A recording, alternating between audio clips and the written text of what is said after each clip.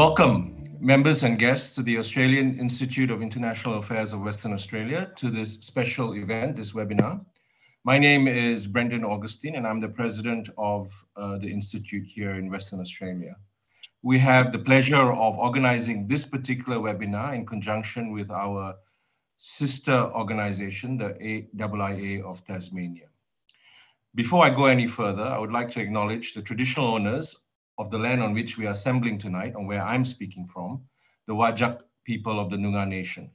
I acknowledge their elders, past and present, as well as emerging. And I thank them for their leadership and custodianship of the land on which we are gathering tonight. We're very privileged tonight because we have two special guests who have given up their evening at various times to speak about this very contemporary topic about Malaysian politics. The Malaysian general election was held on the 19th of November 2022. And as most audience members will note, will recall, the election's results were quite unique in that for the first time in Malaysia's history, it delivered a hung parliament. That resulted in a few days of uncertainty, but after 5 or so days, Datuk Seri Anwar Ibrahim, the leader of Pakatan Harapan, the coalition with the largest number of seats, was appointed Prime Minister. The journey to that was not clear, and we will go through that in our discussion with our two special guests. Let me introduce our special guests. Dr. James Chin.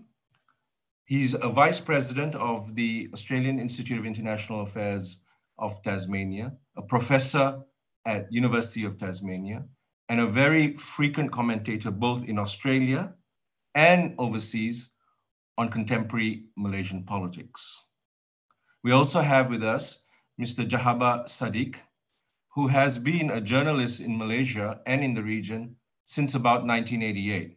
He is also, like James, a frequent commentator on Malaysian politics and politics of the region. Without further ado, let me start the discussion with the initial question. And just for the audience, can I note to you that the question and answer function of the Zoom webinar is turned on, and you are most welcome to type in your questions. We will have these discussions for about an hour, but your questions will be collated, and as moderator, I will group them together and pose them to our two guest speakers. And if during the conversation it is relevant to the topic that we are discussing at the time, I might introduce the question during the first part of the discussion. I will try to get through all the questions, and I'll give you enough time, particularly at the back end, to have a long and involved discussion with our two guest speakers. To set the scene, can I invite our two speakers to spend a few minutes, maybe 5 to 8 minutes each, providing us perhaps their 4 to 5 key main learnings from the results of the 19 November elections. What did the results tell us about the state of contemporary Malaysian politics? I will start first with Jahabar, and please after that, James, to follow on. Go ahead, please, Jahabar. Hi, good evening. Thank you very much for inviting me for this event. So I think, the run-up to the elections was exceptional because it follows what happened in 2018. And subsequently, we elected the world's oldest prime minister, or rather, the world's oldest prime minister became prime minister. And then he subsequently lost his mandate within 23 months because members of his party decided to part ways with the other coalition partners. And we've had more prime ministers in 4 years than we ever had in 60 years, in that sense, right? Excuse me. So what has happened, what are the lessons we've learned from that was the elections were called in haste, in a sense that UMNO, the former and long-running linchpin of the government, decided to force an election because they wanted power themselves without sharing it with their erstwhile allies, Bersatu and PAS, the Islamist party. And so after a long roundabout way, we got the Prime Minister, Ismail Sabri, to actually dissolve Parliament and hold elections November 19th. Now, obviously, everyone expected that a snap election would favor UMNO because they were most prepared for it. Unfortunately, what we have learned from the election results on November 19 is very simple. That the one major electorate bank in Malaysia, the civil service, finally swung out from UMNO and decided to support Bersatu and PAS. And you could see the sweep in many rural seats, and more importantly, in the seat of the government in Putrajaya, the administrative capital, that seat, which was traditionally won by UMNO since its inception in 1998, went to Bersatu, went to a senator who was considered a no-hoper, a useless education minister, as it were, and he won. So the first point you can get out of this election was that the civil service abandoned UMNO and decided to stick in with Bersatu and PAS. And that's why you could see a sort of what they call a green wave that was very Islamist in nature, that won a lot of seats, won up to 74 seats in Parliament. The second point was UMNO itself, being in the lead position, agitating for a general election, lost badly. They only won 36 seats. And for a simple reason, they did not have money. They didn't raise enough money, which they usually do. They are usually cash rich. They didn't have the machinery, which has slowly dissipated in the last few elections. In GE 14, in G13, since 2008, when Barisan Nasional, the coalition that UMNO leads, has been losing its majority and slowly losing its seats, right? So basically, people weren't investing in them. People weren't donating money to them. Tycoons weren't giving them enough money. And of course, they tried a different way of raising funds. Read 1MDB scandal, where Prime Minister Najib found an alternative way of raising funds for the party. So that didn't work. He's in jail for that. They don't have the machinery anymore because the machinery depends on money. And they don't have the money, therefore you don't have machinery. The other M, there's three M's here. The other M was they didn't have a mission. What was their mission? In all the years that they were government, they've always talked about development. But in all the shenanigans since 2018, it was all more about power and keeping power for themselves. And they were getting a lot more parochial in nature. They were talking about Malay rights and how the Malays were losing out. A narrative which, someone like the world's oldest Prime Minister, Mahathir Mohamad, still agitates once in a while. The third point is that, since Anwar was sacked in 1998 and jailed in 1999, his party, PKR itself, has always been more an urban party. And in the 20 over years that the party's been existent, since Anwar was sacked and jailed, it has never expanded its footprint beyond the urban areas. And I think they've been a bit sloth about it. I mean, the fact that that Nurul Aziza, his daughter, lost the family fortress, so to speak, in the last election, proved that they were just confident they could keep their things, right? They were nonchalant about, making sure that they kept power and kept expanding their power. They didn't get to do that.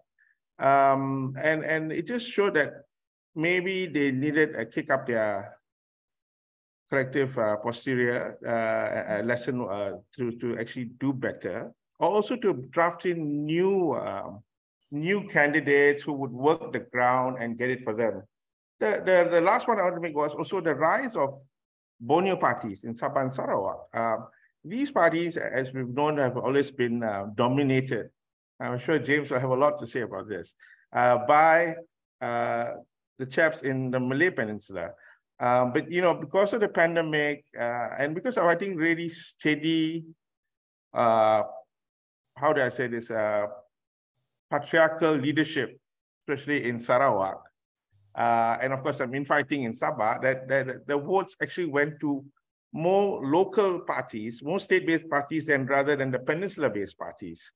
And it just tells you that Malaysia, as we stand today, is ever more divided politically.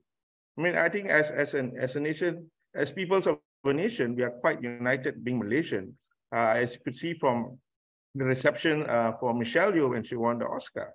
But as people, we are. But I think politically, and I think it's because politicians need to divide to rule, to show that they're different from the other and they're better, you will have political divisions going in for the longest time, going forward in our country, until one day, I think a new generation of Malaysians will say, look, hang on a minute, let's push this aside and let's really build a Malaysian narrative rather than a narrative based on race or region and religion, so to speak. So that's Thanks. Thanks, Jahabar. I was trying to find a way to bring Michelle Yeoh into the conversations. Thank you for doing that for me. And the point you made about UMNO, sometimes people don't understand that not only did it had leading up to 2018, had it won every election since independence in 1957, but it goes back to the colonial times when the first legislative assembly and councils were formed in the early 50s. The Alliance Party had won every election. So this is the last 5-6 years, you've seen really a seismic shift in politics in Malaysia. So James, maybe your reflections on that seismic shift and you know, particularly how it played out in November 2022. Thank you very much. I'll start off by thanking AIIA Western Australia for the kind invitation to hold this joint event. So I think very quickly, just to add on to what Jahabar has said, I'd like to make about 8 or 9 points. I think the first point about this election is that the Malay polity, the so-called Malay voters, were really split in these elections. So in 2018, you can see that the votes were split 3 ways, but in this election, it was essentially split only 2 ways. It was basically between Perikatan Nasional or UMNO. The second point I would like to make was that for a very long time, the NGOs in Malaysia or the CSO were agitating for what they call the U18 votes or the new voters. Put everybody, make sure you have automatic registration. One of the interesting things was that the underlying assumption was that with young people, they tend to be more progressive, so they will vote for more progressive parties. But in fact, that didn't turn out to be true.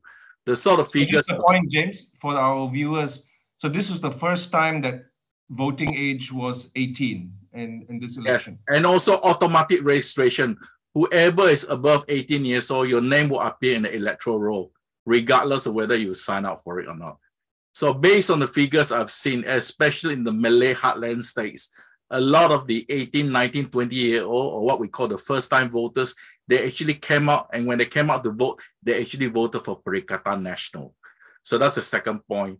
The third point is something that both of you are alerted to, that this is the first time that the electoral system in Malaysia were not able to return a clear winner. As you all know, right, one of the reasons why we have first passed the poll system was that it's supposed to return a very clear winner. But in this case, for the first time, no clear winners at all. And it was not even close. I mean, the magic number was 112, and the closest we got was just above 80. So it was not even close.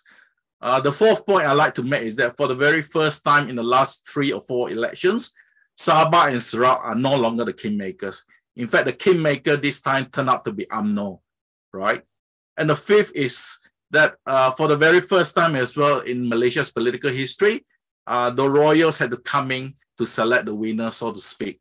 So they had to intervene directly. So I think that is a really, really important point because we're dealing with constitutional issues here. The sixth point I'd like to make is that I think after last November's election, it is now normal to have regime change. Prior to 2018, right, I was speaking to a lot of senior people in Kuala Lumpur. Everyone was saying that if there's a regime change, you don't know how the army is going to behave. You don't know how the civil service is going to behave. But now after 3 or 4 regime change, especially in 2018, 2020, 2021, and now 2022, nobody even talks about, you know, a threat to the whole nation if there's a regime change. In fact, it is seen as normal, and yet this thing has happened only in the last 5 years. The other point I want to make is that the gulf between, not only between the politics are you know, huge, the gulf between Peninsular Malaysia politics and East Malaysia has gotten even wider. But the thing that really worries me is this very important point I need to reiterate. If you look at the Malaysian parliament now, right, the 2 biggest bloc is PAS and the second biggest bloc is DAP.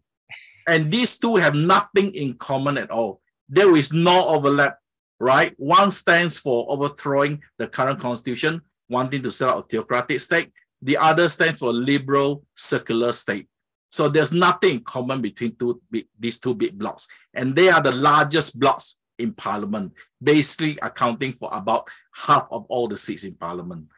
And finally, the interesting point about this election was that the federal government, or whoever's in the federal government, in this case, Pakatan Harapan, that they will have a chance to retest, you know, the theory about the green wave, because later on this year, we will see 6 state elections coming up. And out of these 6 state elections, 3 will be what they call the Malay heartland states. So we will know for sure whether there was such a thing as a green wave that happened last November. Thank you. Thanks, James. I'll come back to those very interesting 5 days, and as political tragics, I know we were stuck. I think you were in Malaysia at the time, James. Of course, Jahabar, you were there. I was stuck to the internet, trying to figure out all the moves and the slaloming between one party and the other and individuals. So we've made the point. Hung Parliament. Anwar led Pakatan Harapan, won the largest single bloc, as you said, not by much. His accession to Prime Minister on 24th November was a complicated and chaotic process, requiring him jumping into bed with some strange partners. I would like to unpack these 5 dramatic days. Maybe you can share, James, I'll start with you now. What chances did you give Anwar when you saw the results and the permutations and the calibration required, both from a policy and a numbers perspective, to make that magic number? And you mentioned the role of the royals. Maybe if you can unpack that, James, and then your views after that, Jahabar. Sure. I think if you look at the 5 days, you've got to divide the first 24 hours, the night the election results came out, and then 2 days after that. I think when the results came out, it was quite clear among a lot of people in Kuala Lumpur that, you know, that Perikatan Nasional was in the lead, because Perikatan Nasional was quite gung-ho. Muhyiddin thought that he can swing UMNO behind him, but more importantly, he already had a phone call with GPS, the ruling coalition in Sarawak, and they actually flew people over to say that they will join Perikatan. So I think it was quite gung-ho about it.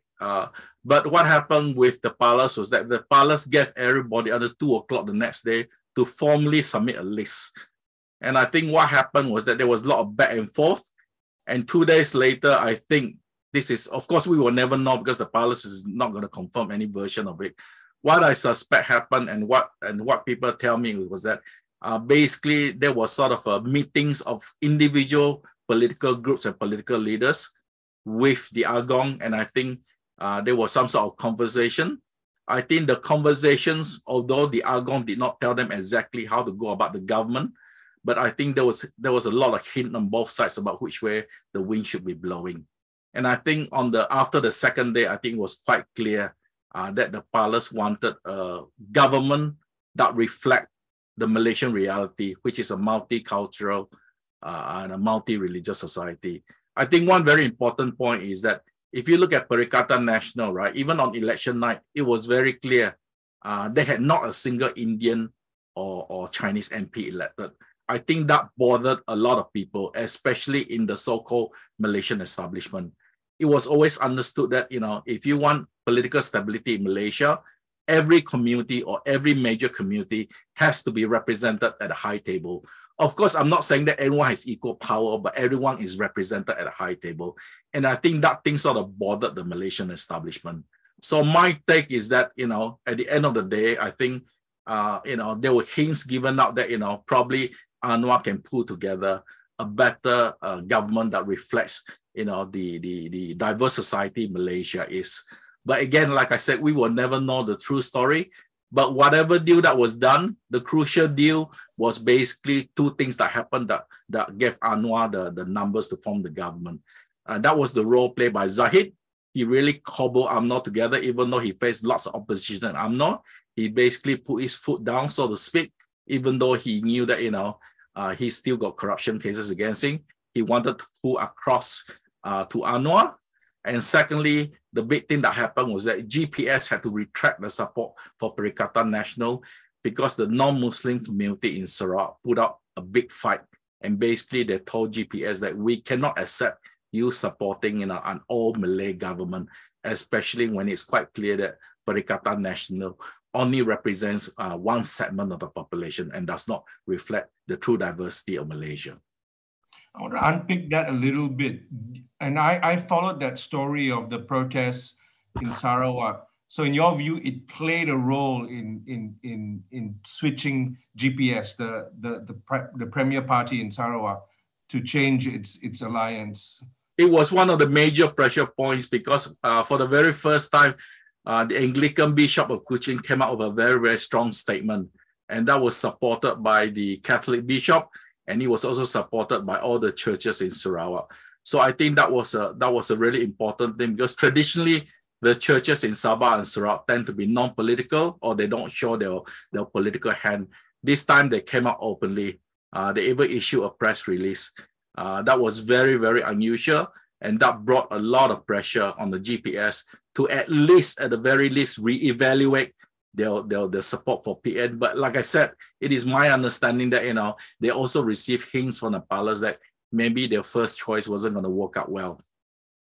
Thank you. Jahabar, over to you. And maybe I would like you to reflect as well, and we can come back to it if there's interest in the Q&A with the audience, is the role of the palace. The Agong is the king in Malaysia. It's a rolling 5-year term between 9 traditional rulers of states.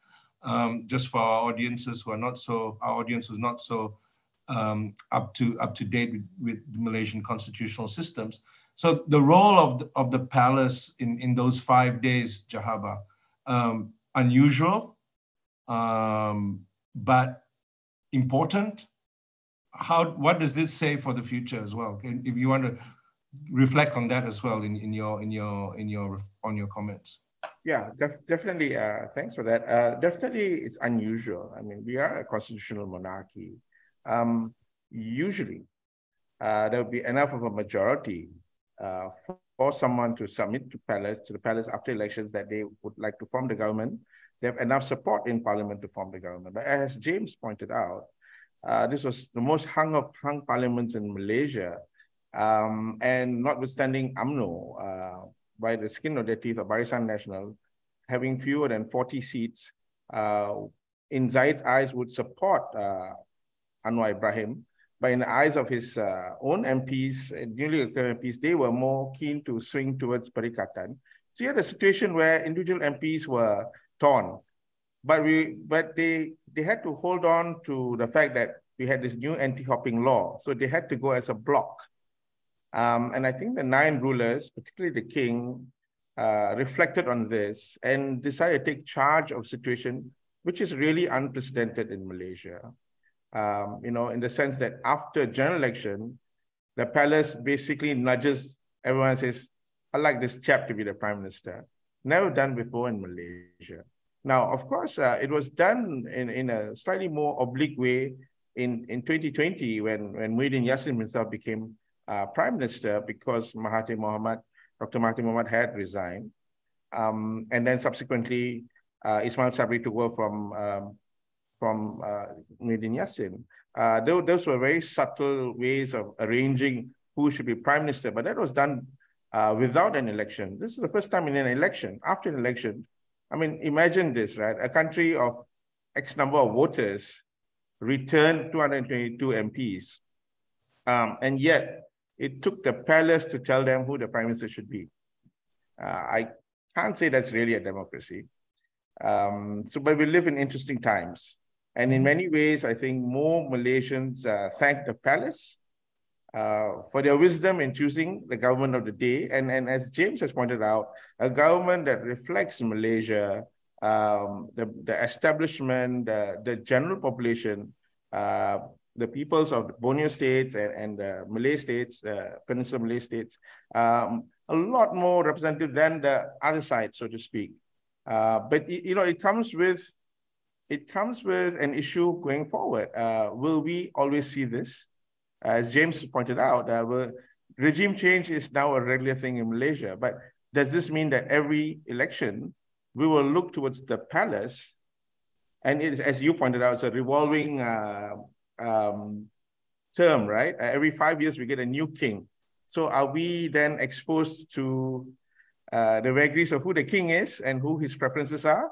And so that's troubling. That is troubling for Malaysia. That's troubling for democracy, so to speak. And unless we fix our electoral system, maybe no longer first past the post, maybe the other hybrid systems we can talk about. But this is actually troubling to anyone who's a voter in Malaysia, where one man has one vote. Now, of course, we've never had one man, one vote in Malaysia because of the gerrymandering.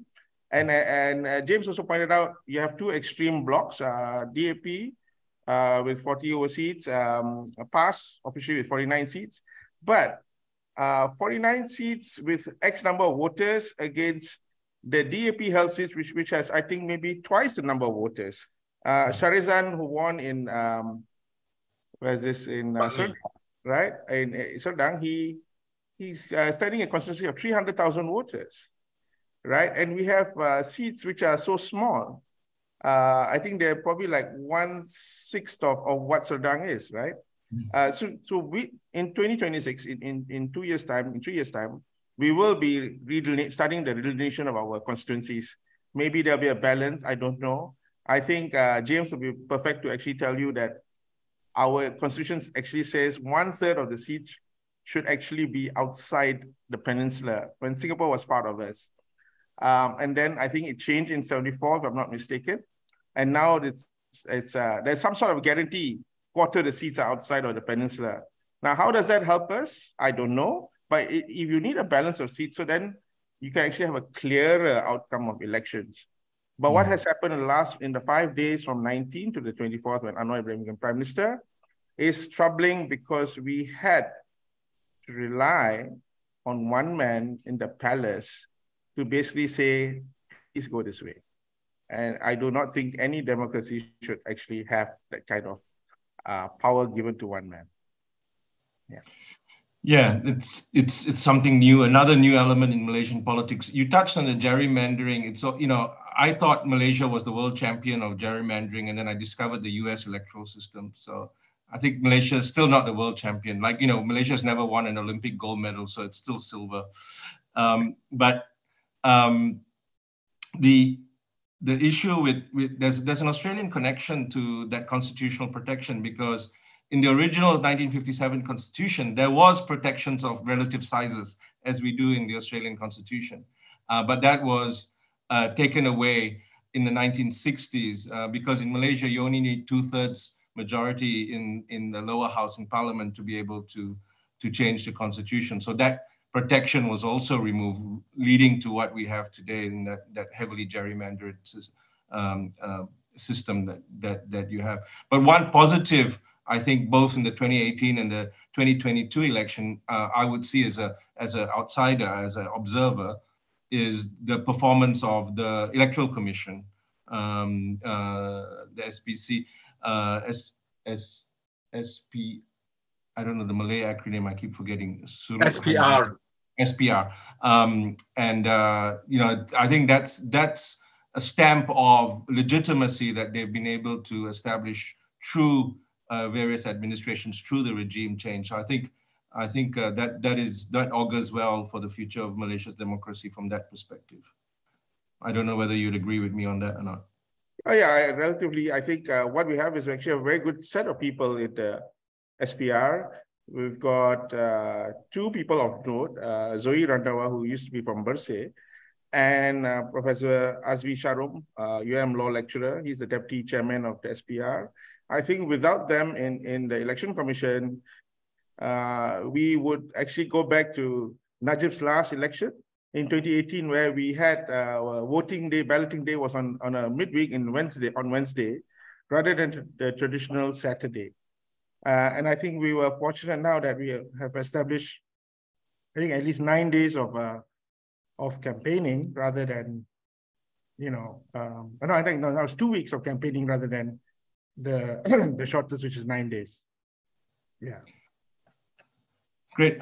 Moving on, and James, I'll turn to you for this. And again, I hasten back to my childhood when I was growing up and following politics from a fairly young age. I wouldn't have imagined that one day I would see UMNO and DAP in a governing coalition. If somebody told me that, I would have told you were seriously under the influence. For political scientists, so many of the normal idioms could apply. Politics is the art of the possible. There are no permanent friends or enemies in politics, etc. Prior to the deal being struck, would you have thought it possible, James?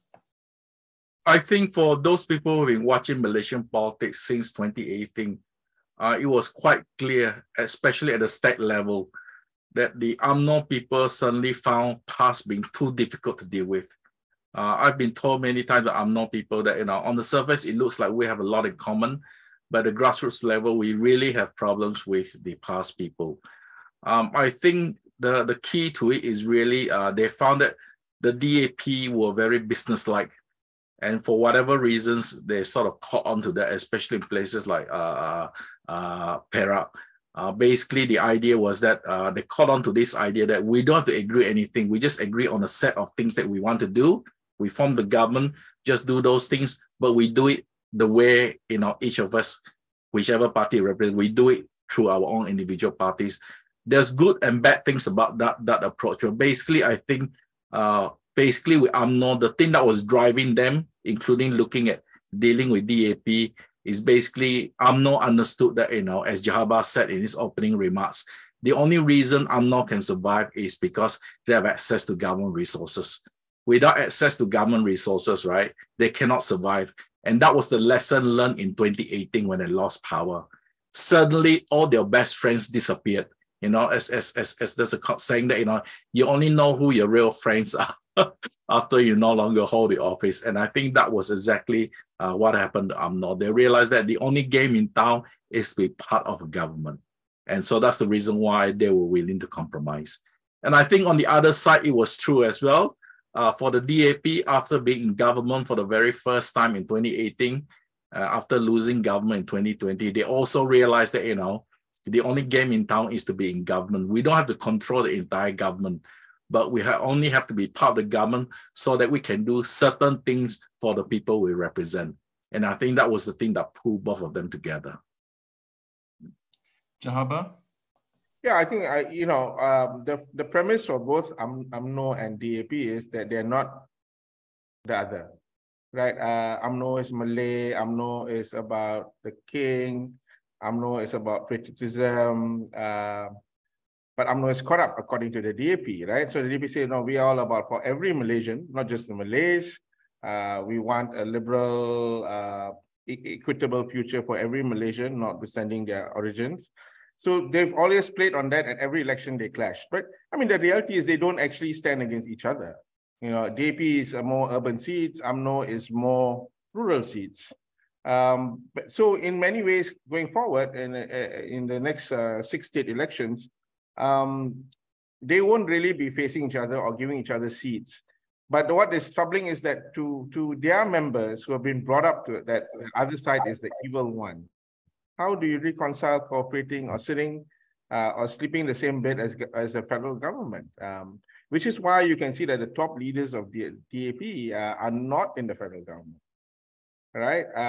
It's more the younger set of members, a bit more amiable, who have never put much stock in saying that we are not UMNO, like some Anthony Loke, Hannah Yeoh, Now, they were always about Najib Razak and 1MDB, but not essentially UMNO is evil.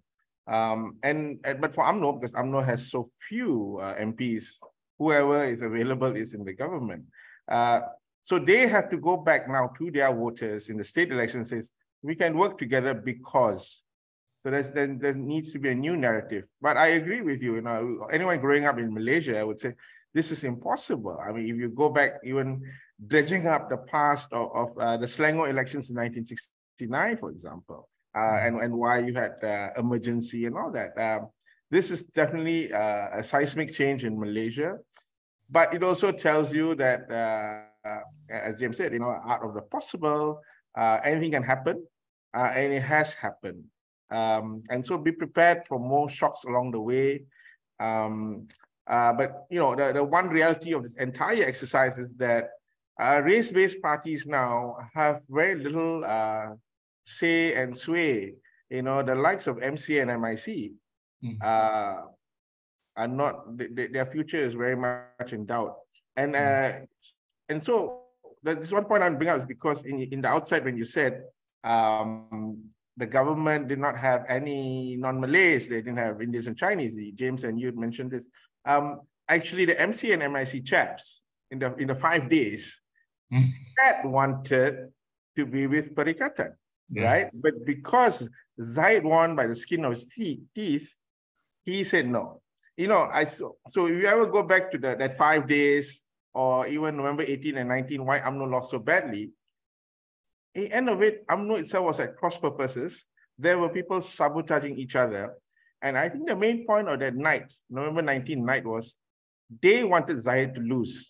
Because if he had lost, you and I won't be here talking about Anwar Ibrahim as Prime Minister today. None three of us won't be here at all. We'll have Tan Sri Muhyiddin Yassin as in Putrajaya rather than facing 7 court charges. Yeah. Well made point. So the Anwar-led administration has just passed a couple of weeks ago.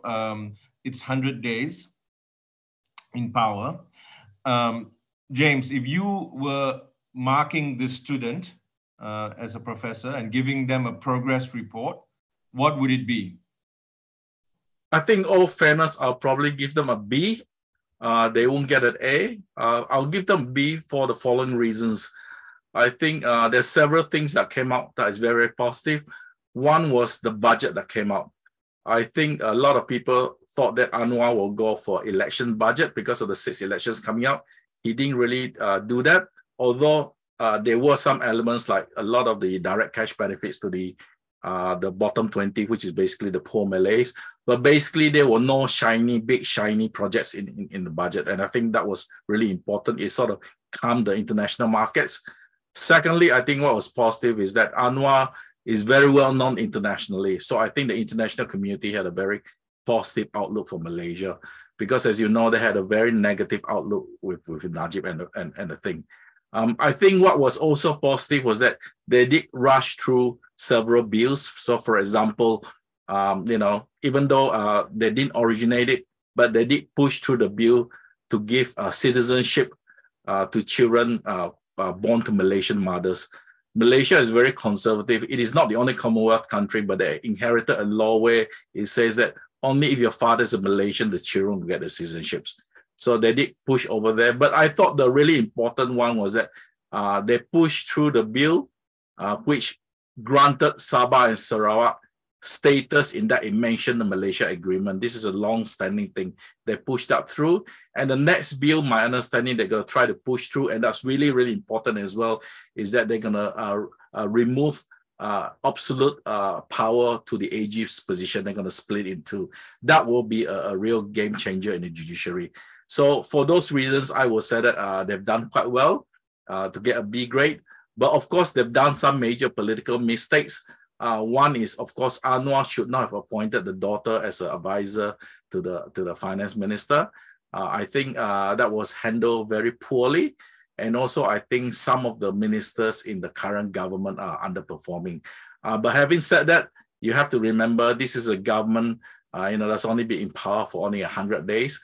by and large, in terms of the image thing, as you know, in the 21st century, government is about images and everything. I think by and large, he has not made any major mistakes. So it's a question of how will he carry on forward in this. My understanding is that the entire government machinery is sort of on hold because everyone is waiting for the results of these upcoming 6 state elections. So these 6 state elections is really crucial to the question we asked in this seminar, whether Anwar will hang around till the end of the year or will he disappear at the end of the year. Everything hinges on the upcoming 6 state elections. And I think Jahabar may have something to say about that as well. Just a couple of points to follow-up questions. Can you explain a bit this AG change in the AG's role? And also, can you remind our audiences when the state elections are being held? Right. So in terms of the AG, Malaysia has not inherited the Westminster system. So the way it was in Malaysia is that the AG has become a very politicized position. So the thing about the AG, the thing that people are really bothered is that the AG has absolute discretion on any sort of cases, whether he wants to prosecute or not. Whether he wants to prosecute or even if he wants to drop it. So that's the reason why a lot of people say that if you have the government, your cases will sort of disappear, slow down, whatever. So the idea is that too much power is held by one person, and that person officially is a non-political person, but in practice is a highly politicized post. So most people feel that you can't have a sort of a government going forward in this position. So it's crucial they split the position up. The idea is that you give prosecution power to another person. So I think that's really important. Now, in terms of the state elections, basically what happened was that the Malaysian system requires both the state and the federal government to hold elections every 5 years. So because the elections were held last year before the 5 years is up, these 6 states that were elected in 2018, they need to hold their elections this year. The unique thing about these 6 states is that 2 of these 6 states are so-called the most urbanized and the richest state in Malaysia, Selangor and Penang, which is also where the bulk of the non-Malays live, but also 3 of what they call the Malay heartland states, Kedah, Terengganu, and Kelantan. And the reason why it's very important is something I mentioned in my opening remarks, that the so-called green wave happened in these so-called Malay heartland states. Because traditionally, it was always understood that past political power was locked into the 4 heartland states in the north. They were not able to break out. So people are saying, is this breakout real? Or people supported past because they hate UMNO. They want to get rid of Zahid and Najib. So we will know the answer when this 6 state election comes out. As to the timing, although they haven't officially announced the results yet, it is almost certain to be held after Hari Raya, where everyone is happy. And the sort of dates that people are talking about now, you can't hold me to it, but people are just saying that it's either July or August. Thank you. Thank you. And Jahabar, I know you have reported from close distances political transitions in the region, notably in Indonesia. I think we were both in Jakarta during the Suharto transition, if I'm not mistaken. Yeah. And so you've seen these political transitions take place.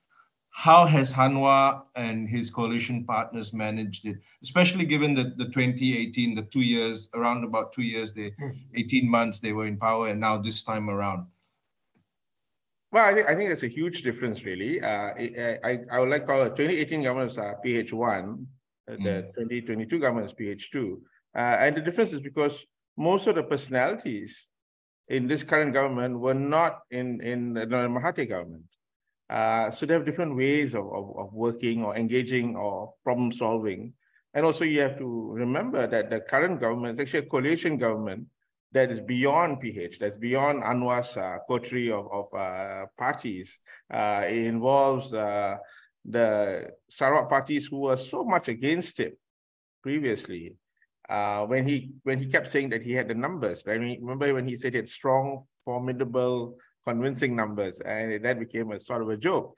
But yeah, so you have a government where he has put in people, or he's been asked to name people that he was never comfortable with, who are also not comfortable with him. So I agree with James that, yeah, you know, B is, this just means, yeah, well, you know, you just sort of passed it. I mean, they're lacking in some policy issues. I think the first 100 days should be a lot more on policies, but policies will be slow because of the six state elections. They don't want to alarm people. You can also see that they didn't do, unlike Dr. Mahathir, they didn't change around a lot of civil servants. The Chief Secretary of Government is still the same chap. The IGP is still the same chap. The anti-corruption guy is the same chap. The Attorney General is the same chap. He has not sacked anyone. He has not shamed anyone. It's a bit of a charm offensive. So I think the first 100 days was about letting people be comfortable with him. I mean, this is a guy who has been wanting to be Prime Minister for a long time and got it after almost 25 years of being in the wilderness, right? So I'm sure he'll take it very slowly, in a very measured ways. So I think we only know more what this government is all about after the six state elections. So we are still in a holding pattern. They still have made mistakes, as James pointed out, appointing Nurul Izzah to an advisory post. And I get it. I get why he did that. Because I think this time around, really, he has very few people he can trust. I think you can see from the groups that he has, the people that he has put in place, these are the people he trusted from 30 years ago. Not some of the younger advisors who came along when he was in jail, out of jail. I mean, Anwar is known for changing his circle of advisors every 5-6 years, but he's putting in people that he can really trust from a long, long time ago. So it'll be slow and he will make mistakes. And more so if he appoints family members or anyone else like that. I think we hold him to a higher standard. We hold Anwar to a higher standard because we think he's a reformist, because he's been saying he's a reformist. He only became a reformist when he was sacked in 1998. I mean, so we're talking about, and the reform label, you know, came because of Indonesia, right? When you were there during the change, right? The KKN, corrupsi, kronisme, and nepotism, right? So this reformasi cry started in Indonesia. We adopted it. He adapted it. So I think when people say he's a reformist or has reformist credentials, I would say I have a long memory. I was a cadet journalist at the time, and I can still remember things. So no, I said that the jury is still out on reforms, but I think he'll do it slowly. He has to. What has happened in the time he has been in jail and out of in the wilderness is we actually, and this is something we haven't never discussed. We discussed the royalty just now. Is the role of the civil service. The civil service is a law unto itself, right? Notwithstanding all the governments that came in the last 4 or 5 years, the civil service has remained largely intact with the same kind of mindset, and which is why some people are alluding that there's a bit of a pushback by silly things like dress codes and such, right? So when we talk about a lousy government, sometimes, and when we talk about how things can be solved, some of those problems and solutions are actually at the civil service level, not at the political level.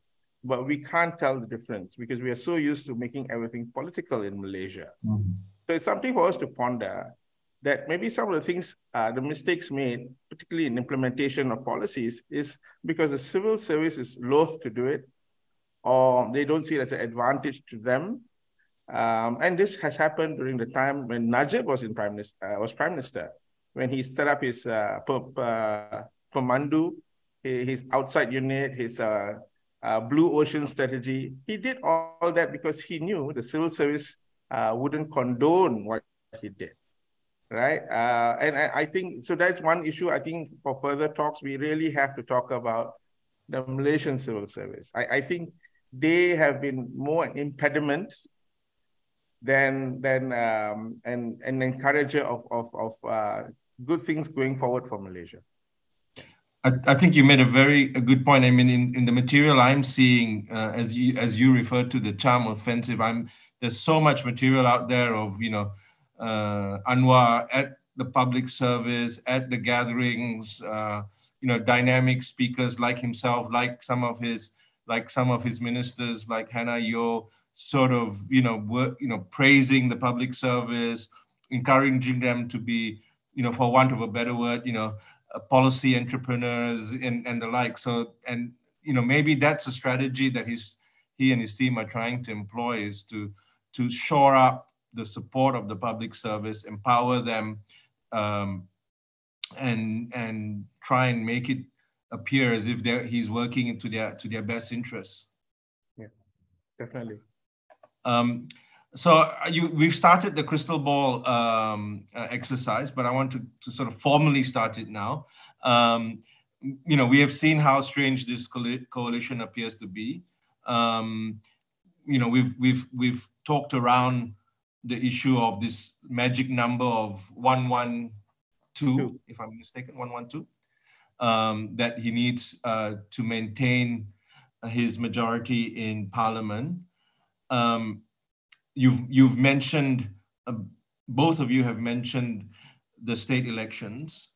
I want to, I guess, look at other issues that could impact on a split in the coalition.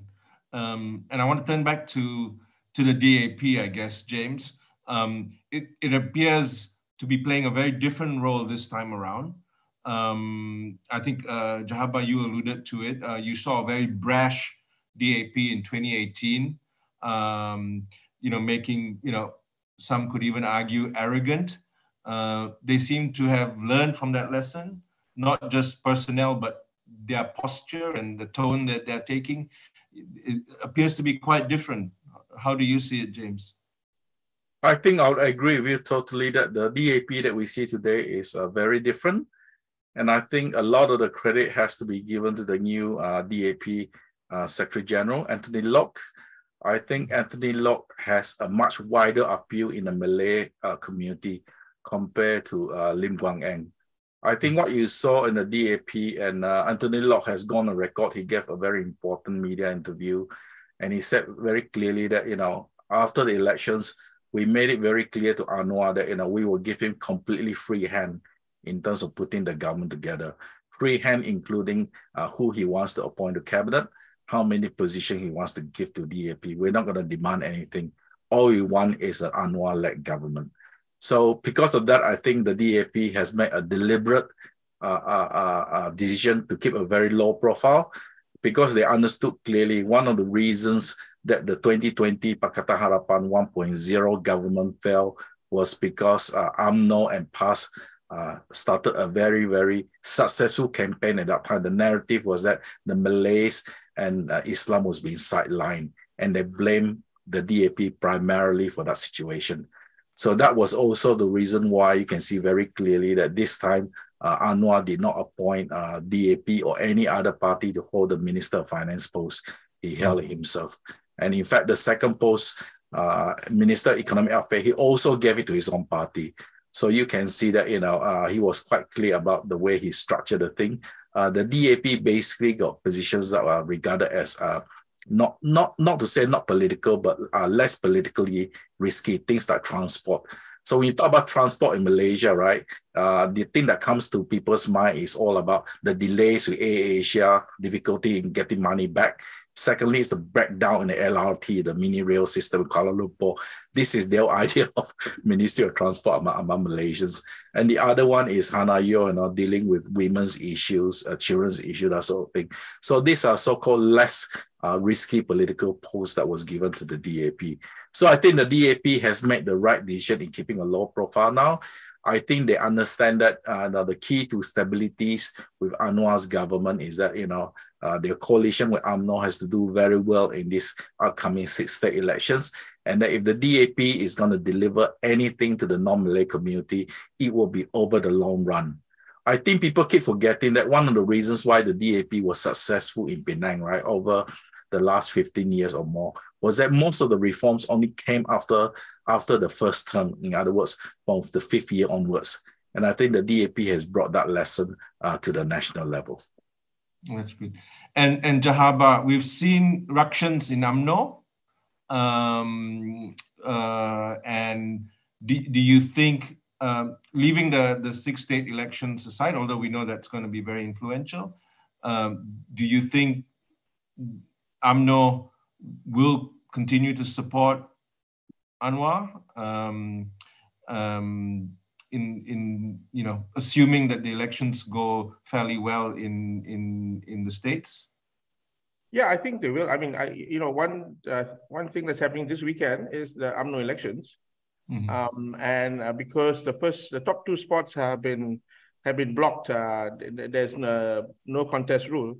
So the major focus will be on the vice presidency and of course the other positions in the party, the powerful Supreme Council. Zahid's team has got the youth chief post. They've got the women's chief post, and now the attention is whether his group will, or his faction will win the 3 very strong vice presidency seats this Saturday. So I think if he can keep control of his party for the next 3 years, that the Anwar government can withstand its full term, its full mandate. But having said that, because he's still president for the next 3 years, he can still keep that together. So, notwithstanding what happens at the state elections, that this government can last. But what's interesting is how the state elections go will actually inform us, the general public, the analysts, the critics, the soothsayers, the crystal ball gazers, as to how stable UMNO will be going forward. Because if they continue to weaken at the state level, and if PKR can't break out of their urban seats, then you're going to see this so-called green wave being stronger in the rich states of Penang and Selangor. And I like to point this out. Penang wanted to have their state elections on November 19th, but Anwar at a central level said no. They agreed no, they will have it later because they didn't want to get distracted with state elections. And this is why the state of Negeri Sembilan 2 hasn't had an election, and Selangor. These are the 3 so-called Pakatan states. But there's a danger in Penang now because it's a 40-seat state legislature. 19 seats on the island contested by the DAP. As James sort of, I wouldn't say a lavish praise of the DAP, but he did say that they did a good job in Penang. They have done quite well. But there's 21 seats, state seats, which are contested by PKR and Amanah, the Malay partners in Pakatan. Their seats are in danger, particularly on the mainland. And because someone like Nurul Izzah can lose a federal seat on the mainland, those 21 seats are in danger, in serious danger of being lost. Because all you need is 21 state seats in Penang Island, in Penang State, to form the government, right? So there is a danger. There is a danger not just for UMNO, but there's a danger that Pakatan Harapan itself could face some losses unless they take the lessons of November 19 and start shoring up their machinery and getting, I think, a younger set of candidates who are hungrier to stand for elections. So there's a danger there. This is not for UMNO, but I think for all the parties, there is a huge danger for them. On the flip side, Perikatan itself will have issues because Tan Sri Muhyiddin has been slapped with 7 charges. There are a few more charges coming up. And I think the one lesson we can see from all this is that they can't flash the kind of money they flashed during the 15 general elections. They flashed a lot of money. They flashed a lot of flags. James and I had the opportunity to take James around for one campaign, which was DAP, which was fine. But I mean, I think he went around to a lot of places and he himself sort of assessed this money quotient that could sway the electorate to go the other way. So that's something to watch out for too, come July. Yeah. Great. We'll come back to domestic politics in the Q&A, but I have to put one question on foreign policy because of our institute's focus on that, and it's also a very interesting one. We have seen in foreign policy, Anwar take, as we would have expected, given his internationalist mindset and quite amazing network of friends, which has already been alluded to in high places around the world. He's taken a forward-leaning role. he was in the Philippines recently, and he quoted Jose Rizal as part of a pitch for ASEAN to do more in Myanmar. I quote him saying, "In all honesty, I believe that non-interference is not a license for indifference." This must be one of the highest profile challenges to one of the sacrosanct principles of ASEAN by a member head of government in my memory.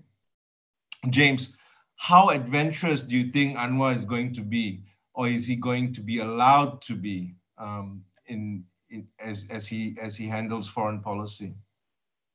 So I think foreign policy will not be his key priority, at least for the next 2 years.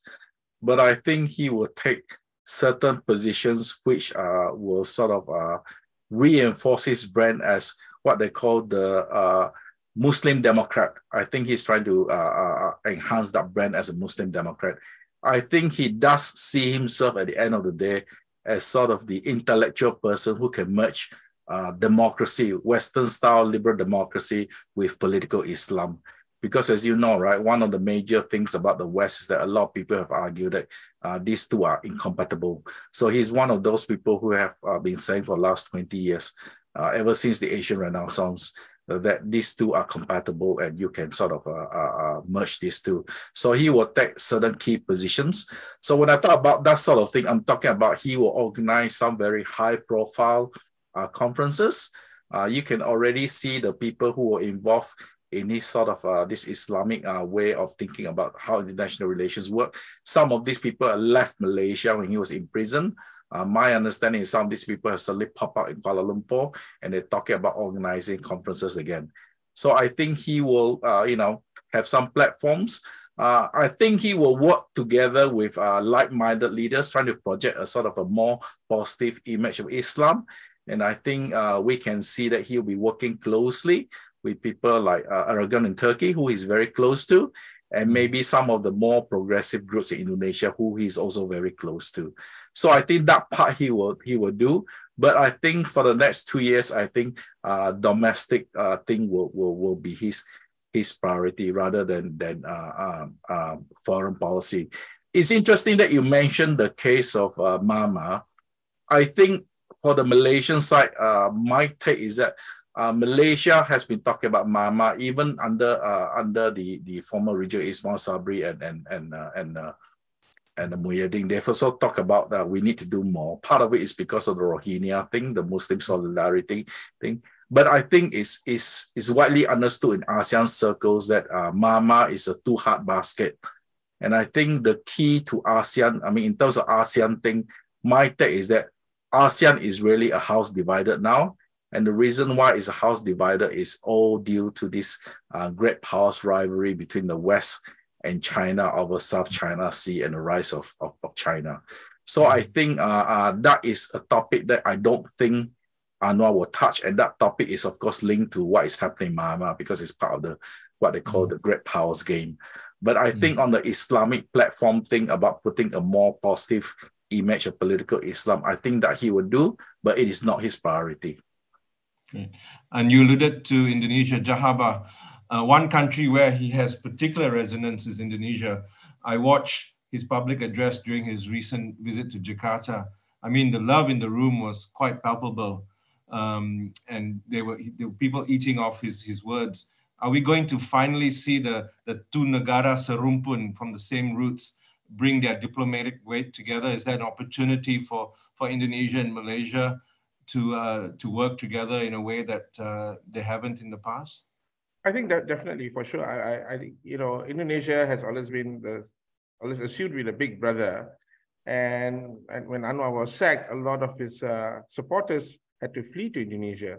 There are very deep relationships there. As you said, he can walk on water in Indonesia. That's really is what he is, right? And I think both between him and Jokowi, we'll put some pressure on ASEAN regarding Burma. But for both to get together, there will be a lot of possibilities for future cooperation. I think they're going to get together on palm oil, on a host of issues. Malaysia will see benefit in in exporting whatever engineers who are left in Malaysia to work on infra projects in Indonesia. Already, actually, there are some issues because Indonesia itself is on an expansion. And Nusantara, we are losing a lot of, or we can't attract their workers to come to Malaysia. So I think that we'll have more investments in Indonesia going forward. And this is something which the trade minister, the economics minister will have to have a look at. If you see Anwar has always made it, he's more, I would say, a more Nusantaran kind of guy than, say, a reformist in that sense. So I think he will definitely work together in Indonesia on a host of issues. And in a way, sort of a pincer movement for Singapore to consider. We might see a revival, and this was Anwar's push when he was the Deputy Prime Minister, of the IMT, GT, the growth triangles will start again. You remember from the 90s before he was sacked, both at the Borneo side and at the southern side with Bintan, Riau Islands. So you're going to see a revival, a lot of those projects coming up. And more so, I think one, so as to give a sort of vision and hope to Malaysians. In many ways, to my mind, it's actually a Mahathir roadmap, which he is finally going to execute better than, say, anyone else had done. Because when he was sacked, this was the big thing. This was the main thing that was going on. You know, we had airlines that were servicing southern Philippines, and you have to remember, Philippines is very important to Anwar too. Southern Philippines with Sabah and Sarawak. So I think all this will just make it, we will have more emphasis in ASEAN. I think since the time of Najib, post Abdullah Badawi, and all the prime ministers since then, they sort of neglected ASEAN, and the Malaysian voice wasn't truly heard at the ASEAN corridors, and also again with say neighboring states like Australia. But now I think in the sense that because he dare I say it, he has sort of an arrested development. He left at his prime when all these things were the buzzwords, right? With Australia, education, trade, and all that. So I think there are a lot of opportunities there at the regional and international level, because Anwar, as James has put it, is a Muslim Democrat, and you know, he was once voted world's best finance minister, which, you know, you can take with a whole sack of salt. But there you go. I'm not a great fan of Anwar. I think he's okay for what he does, and I think at this late stage of his life, he has a lot to fulfill in the next 4 years than ever before. Yeah. Great. I'm going to take some audience questions now. The first one, and it's a very good question. It came on the record very quickly. It's from an anonymous attendee. I'll read it out. There is a concerning trend witnessed in the recent general election, GE15, where the Malay middle ground has moved further towards the right by voting for PAS mainly and Bersatu secondly, while many of these were protest votes, the questioner asserts, against UMNO and Zahid. In the medium to long term, do you think this trend will continue to the point of being irreversible? I'll go to you, James. Is it irreversible, the green wave? Yes, I think he's talking about the rise of political Islam. And unfortunately, the answer is yes, it is irreversible. So you can see this very clearly among the young people. And the reason for this is very clear, is due to the education system we have in Malaysia. And secondly, the growth of the private Islamic schools in Malaysia. So because of these two main factors, combined with sort of government direct, indirect coercion through a government department called JAKIM. So all this means that it is irreversible. I think the best that the worst case scenario is that Malaysia will end up something like Pakistan, where on the surface you have a modern political system. If you scratch the surface, it's all based on tribal, Islamic, and all that sort of thing. That will be the worst case scenario.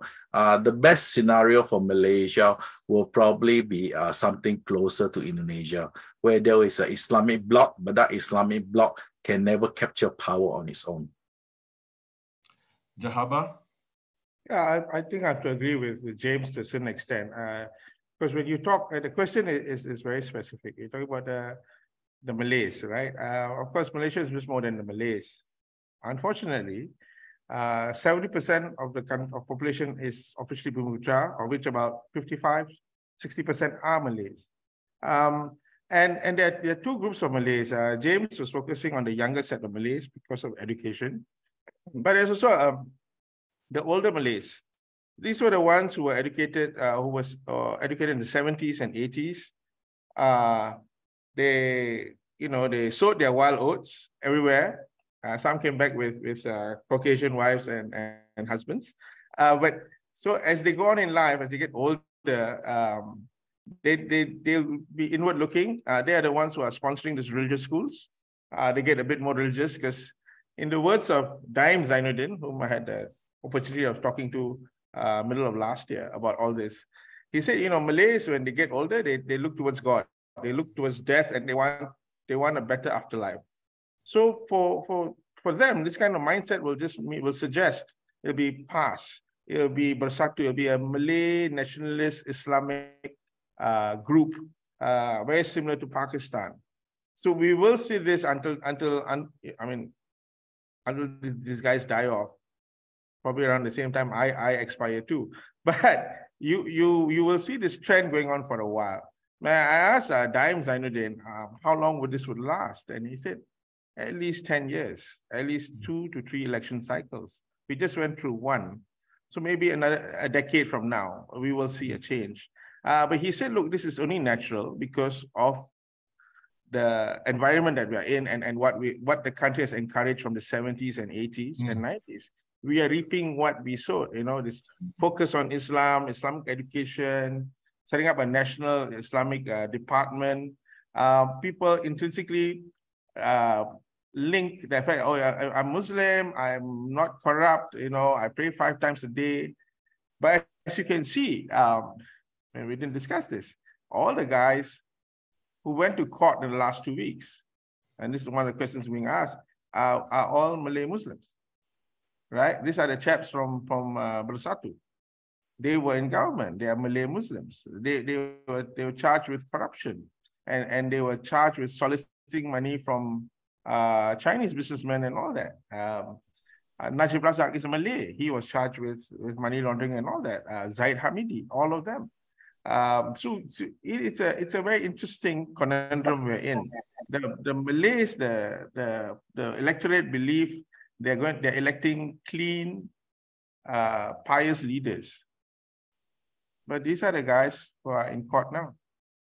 So whether they'll be turned off, I don't know. And I think that the second question is a good segue to continue a little bit to dig deeper. And the question goes about the role of young Malaysians and what role they will take in Malaysian politics and decision making. So I'll turn that around and link it to the first question. So Jahabar, you're suggesting that there could be some factors that this cycle could ride itself out with maybe the younger generation, notwithstanding a block of them have been, for want of a better word, been in this bubble of religious schools and whatnot. Maybe with the influence, and Malaysia is a very connected country on the internet. Still, I go back there and the level of English, notwithstanding, people of my father's generation sort of complaining about it, I'm always surprised at the literacy and the connection to the world that even some of the religious people have. Do you think there's a chance that after these cycles that you could have a more centrist outcome, for want of a better word? I'm not optimistic because in relation to what you just said, the government just announced a clearer set of rules for entertainment, for concerts and all. They've expanded the number of days you can have concerts and all kinds of concerts, but they've also said, okay, you can't have cross-dressers, every script has to be approved. You're filming a movie in Malaysia. So to my mind, that is the politicians whom we consider liberal, pandering to the civil service or interest groups in the country. But that also just tells you that that Malaysia today is a set of many Malaysians. The urban Malaysians, whether they are Malay, Chinese, Indians, who study together in private schools and are very cosmopolitan in their outlook, very internationalist, and a bit, for want of a better word, very liberal with how things are. But you also have a growing number of Malaysians outside the urban areas who might have some resentment because they feel they're entitled, because they are sons of the soil. Unlike their parents who are poor farmers and who toiled the land or caught fish in the sea, these guys are just playing with their handphones the entire day. And with the rise of social media apps and such, they are being influenced by religious nutters, so to speak, the likes of Zakir Naik and all. They spend the whole day just imbibing this. And you know, this is just not unique to Malaysia. You've seen this in America. It happened in New Zealand, right? They're listening to or following conspiracy theories, QAnon and all that. So this is not just an Islamic thing. This is a global phenomenon, especially among the youth. So when you say, what's the role of the young? I can't say, because what influences the young today isn't like when you and I were much younger, not when we were 17 or 18. If you were a Penangite or what, you'd listen to the RAF radio from Batu, right? So if you grew up there, you listen to Elvis Presley, you listen to a lot of punk bands because you could tune into that station. But today, if you were in Malaysia, you don't know what your child is watching or listening to because they all have a handphone. They all have a data plan. You can't say what, you won't know what they're going through, right? So, and the Muslims themselves are worried because they say, hey, some of them are becoming Shiite Muslims, right? We can't have that too. So the young mind is fertile for any kind of indoctrination. And it's something which no one has studied, no one has seen. What we know is this is happening more among the Malay youth than the girls, because I think 70% of undergrads in Malaysia are women. So they're more stable and they're a bit, I would say, easier to, a bit more stable in their outlook of politics too.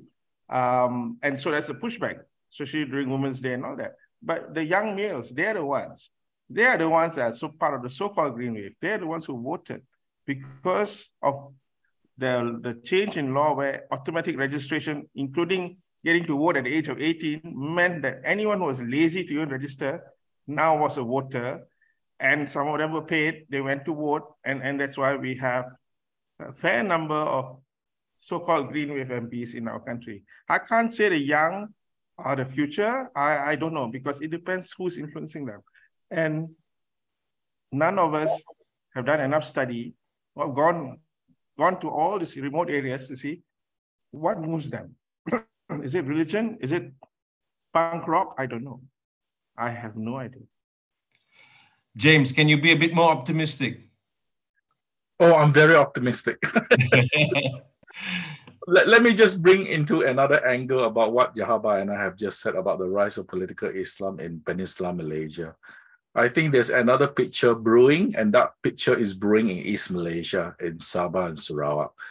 I think the picture over there is sort of completely different. I'll just start off with Sabah.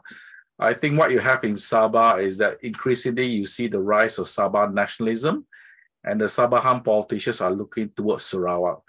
And this is where the Sarawak picture is a really interesting picture. So I think for the last 10 to 15 years, the Sarawakians basically don't like what is happening among the political class or politics in Peninsular Malaysia. So they've decided among themselves, among the political elites in Sarawak, sort of to close the borders in Sarawak. So they're trying to build a state within a state. So that's the reason why if you go to Sarawak today, right, Sarawak is the only state that allows people to hold demonstration to ask for independence, complete autonomy, all that sort of thing. And the incredible thing is that the last time they held a demonstration asking for independence, they did it in Central Padang, which is just opposite the police station. Now, I can guarantee you, if you were to hold such a demonstration in any other state in Malaysia, you immediately be arrested for sedition. So you can see that the Sarawakians are very, very specific about building a state within a state. And you can also see this by the fact that the Sarawakians have played this card so successfully that no West Malaysian party other than the DAP has been able to create a foothold in Sarawak politics. even for the DAP, I would argue that it's due to local factors rather than federal factors that would account for DAP having a foothold in Sarawak. So that's what the Sabahans are trying to do as well. They're trying to build a Sabah for Sabahans, and the Sarawakians are well on their way in terms of building a Sarawak for Sarawakians. So I think it's really interesting. As I mentioned earlier, we have a really interesting vision for Malaysia.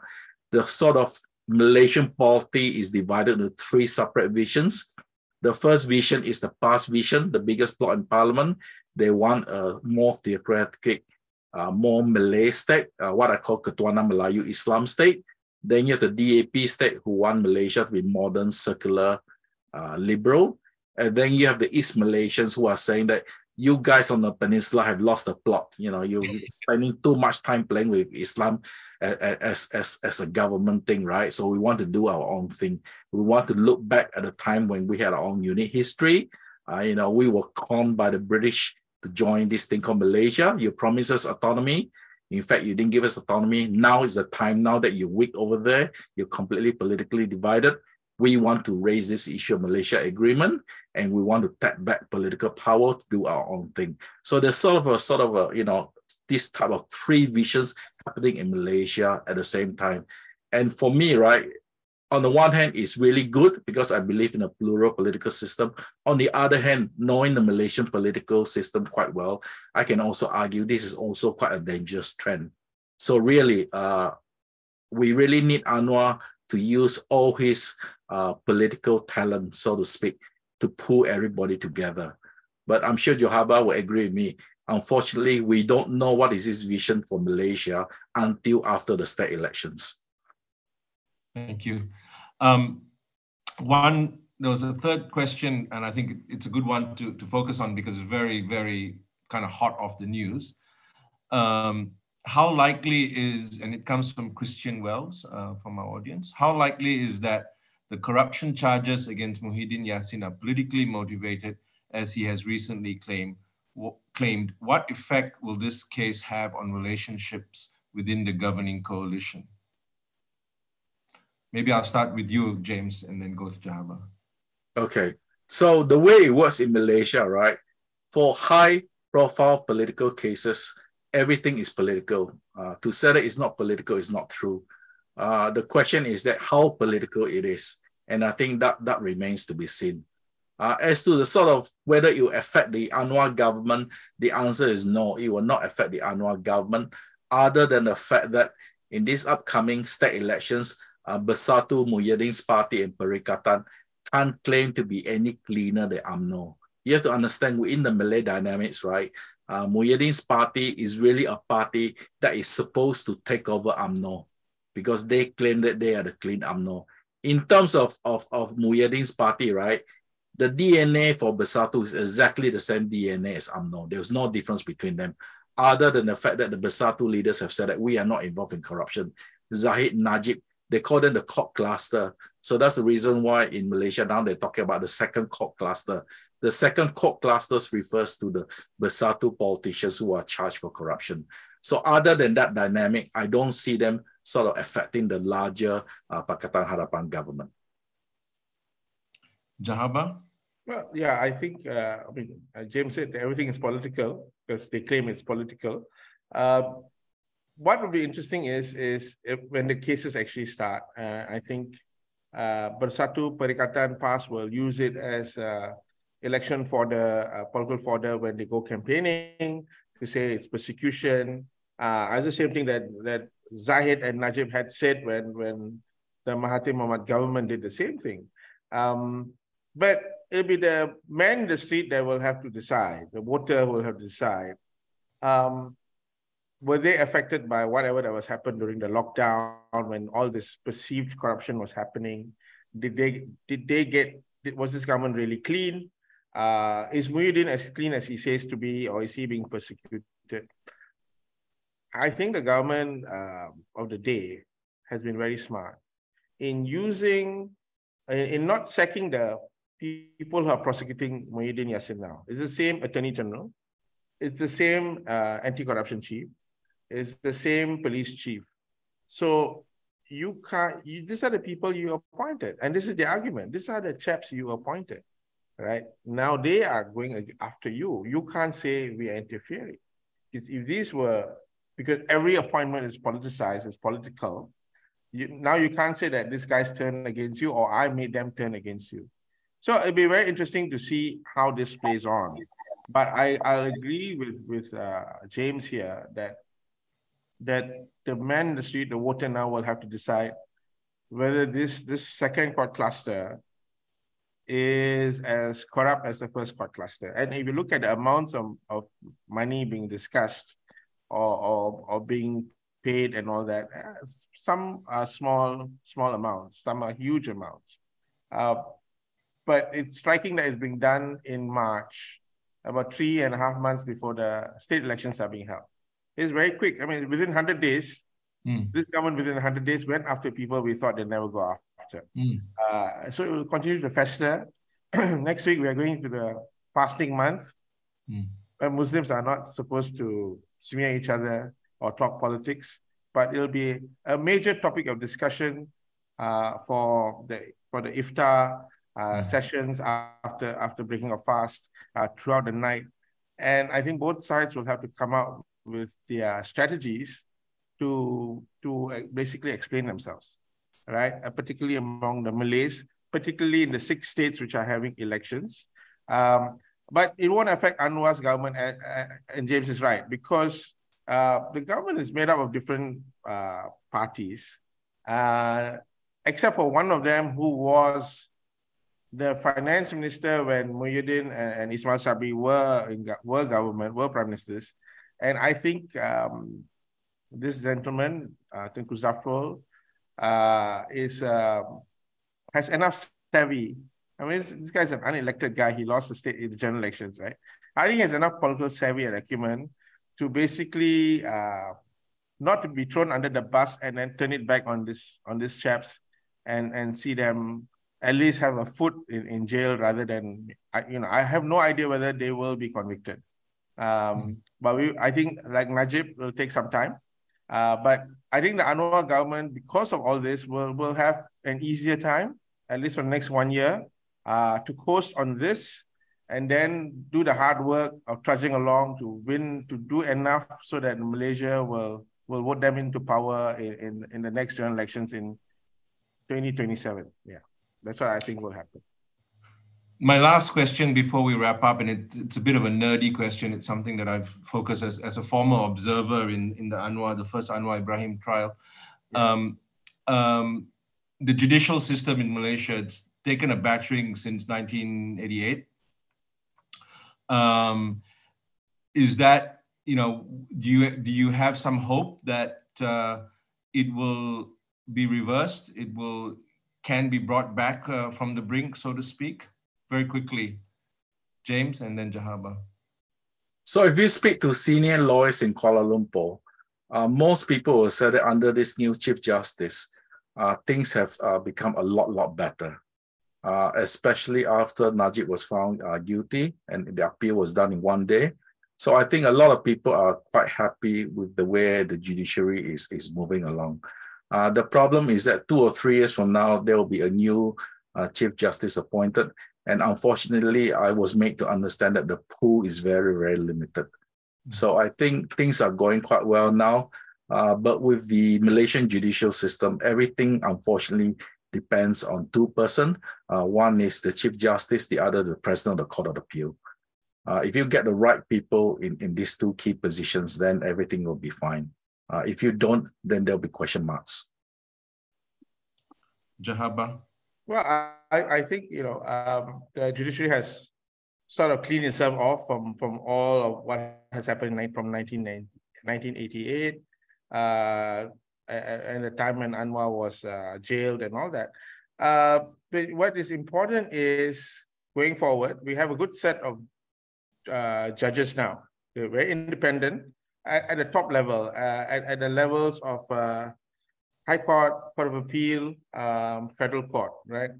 What will be interesting is that before the last general election, the Prime Minister of the day, Ismail Sabri, had sort of changed the composition of the Judicial Appointment Commission. This is the commission that advises the Prime Minister So then this goes back to the Prime Minister, and then to the Conference of Rulers on who will get promoted and at the senior post. In many ways, it's a bit like what Trump has done in America, where you put in conservatives, people aligned to a certain viewpoint, in positions where they could choose the next batch of judges. So it'll be interesting to see what Anwar will do in the next few years. Also interesting that maybe this power shouldn't be given to the Prime Minister, to be given to Parliament. And this is things which we will have a robust discussion in the next few years in Malaysia. But there are some people in the Appointment Commission who are very conservative.